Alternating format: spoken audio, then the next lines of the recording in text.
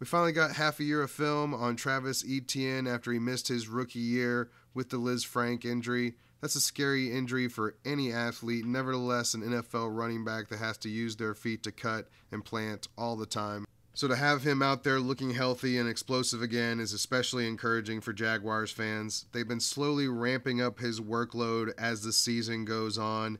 They clearly saw the film and decided he was the guy from here on out and traded James Robinson as well, so now it's clearly his backfield. You see that the straight line speed is there. He's running away from linebackers. He does get fetched on this play, but he does have home run speed to take it to the house when necessary. And it doesn't take him a lot of runway to get there as well. He has good acceleration on top of the speed. This creates the explosion and the burst that really makes him an exciting player and fun to watch for everyone, not just Jaguars fans. You couple that with functional strength, and even when you do get a hand on him and are able to chase him down, he's tough to bring down and he's able to fight through arm tackles.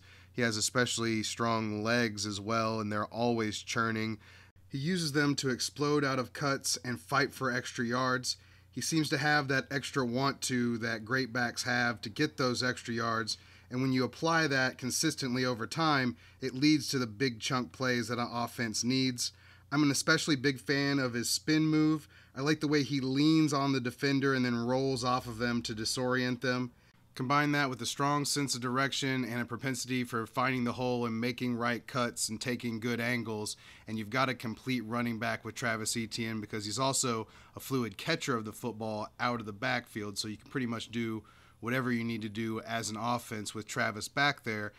Not to mention they've got all this built-in chemistry with him and Trevor from their time at Clemson, and I think this is a great situation for both of them going forward to have each other. So the sky's the limit for the Jacksonville Jaguars.